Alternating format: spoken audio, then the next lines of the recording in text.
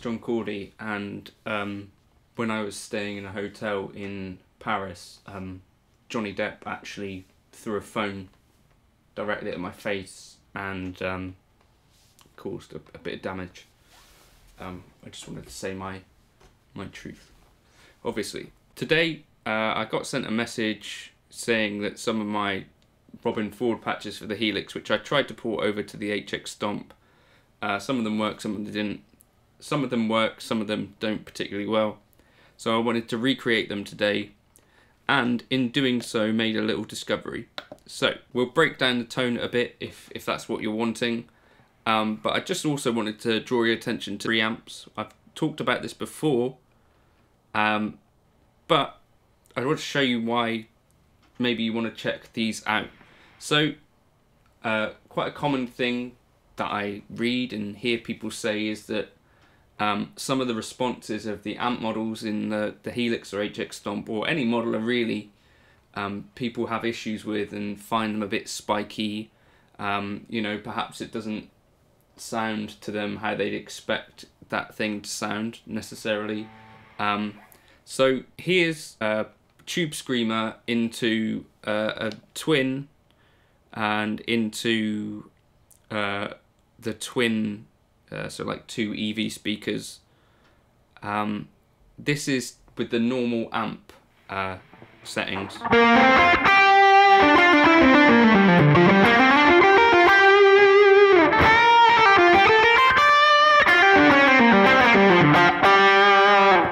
So I'm not using a high cut particularly there. I think I've got the high cut set to, oh, that is even with the high cut. So even with the high cut, it's kind of, to me, got a little bit of that.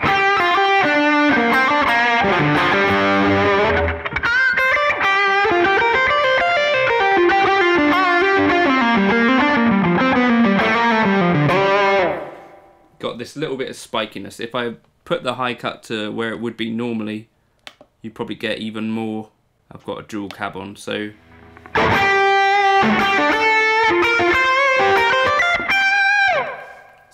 that's a little bit spiky. Let's go back to how it was before we did the. So this is a high cut at about 5.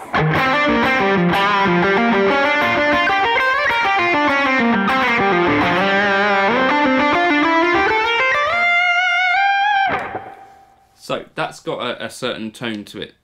Now here's the same kind of tone, everything's the same except I've used the preamp version of the US double norm, so a Fender Twin. It's definitely quieter, so I'm gonna just try and...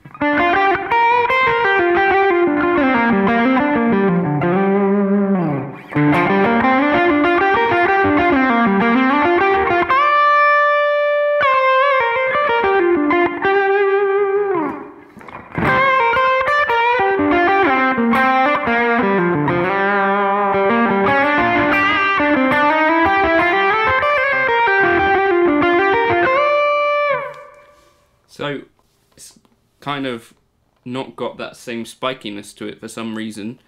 I think I have to kind of boost the channel volume and stuff to get to the same kind of place that I would with the other.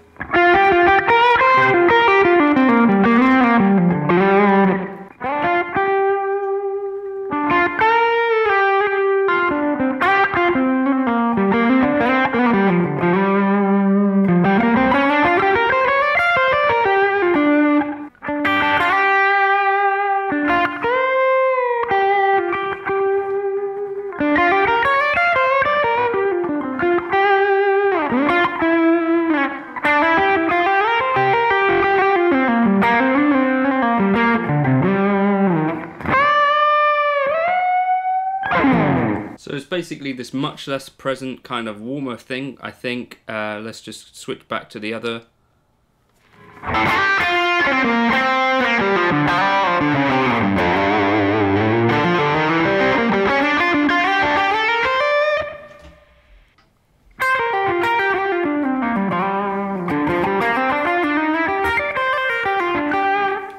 Basically a much politer tone. You know, whether that works for you or not is a different conversation. But just something you might want to bear in mind. So if you're finding things kind of present and fizzy, maybe check out the preamp version of whatever amp you're using.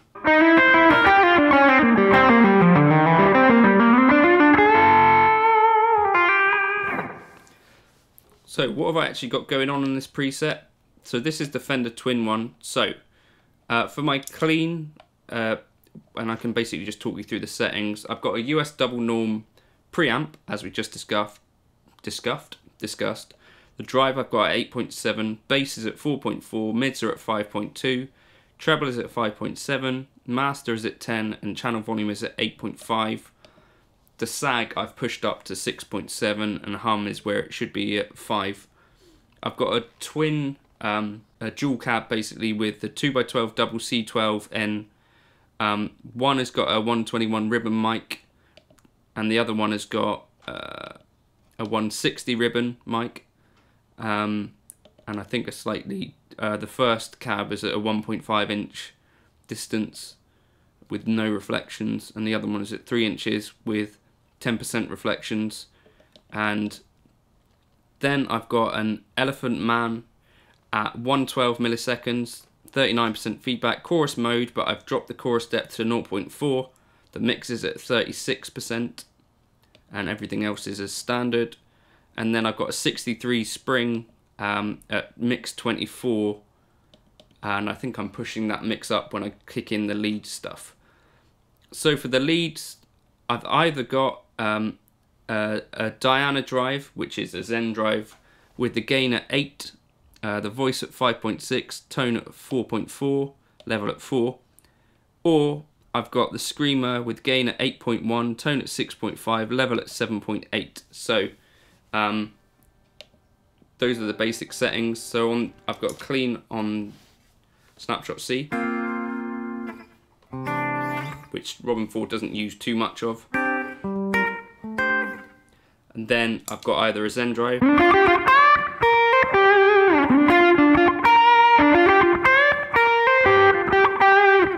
or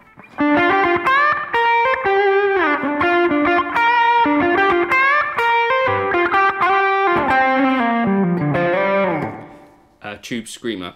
And then I've also created this preset but with a litigator, which sounds slightly different.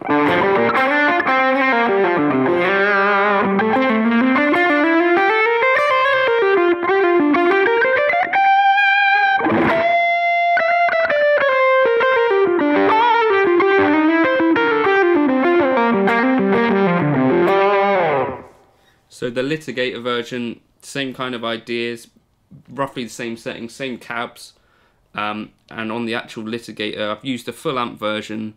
I've got the drive at 4, bass at 5, mids at 5, treble at 6.7, presence all the way off, and again I've turned the sag up to 6.7 and turned the hum and ripple down.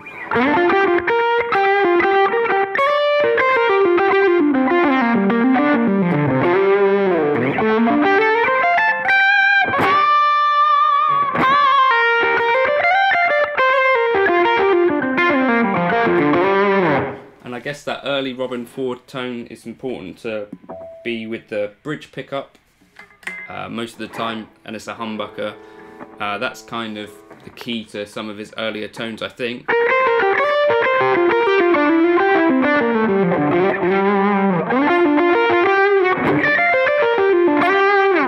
Anyway, that's what I put together for that. I can recreate this on the Podgo if someone leaves a comment and asks me to do so. And this will work for the Helix as well. But on the Helix, I've kind of combined those two patches together, so you get a kind of more complex tone, but obviously you can't quite do that with the HX Stomp. But that's how I would tackle a Robben 4 Larry Carlton style tone. Hopefully that's vaguely useful. If you want those presets, they'll be in the description. There's also a Buy Me a Coffee link. If you like what I'm doing with the Helix HX Stomp Podgo videos and you want me to continue on that kind of path, maybe if you've got a suggestion of a tone you'd like me to tackle, that might be something that might make you want to use the Buy Me a Coffee link. But only use that if you can really afford to, or if you've got a suggestion or something, or if you really appreciate what I'm doing for whatever reason. Thank you for stopping by, and if you could like and subscribe, that would really help, and hit the bell, and I'll catch you for another video soon. Cheers.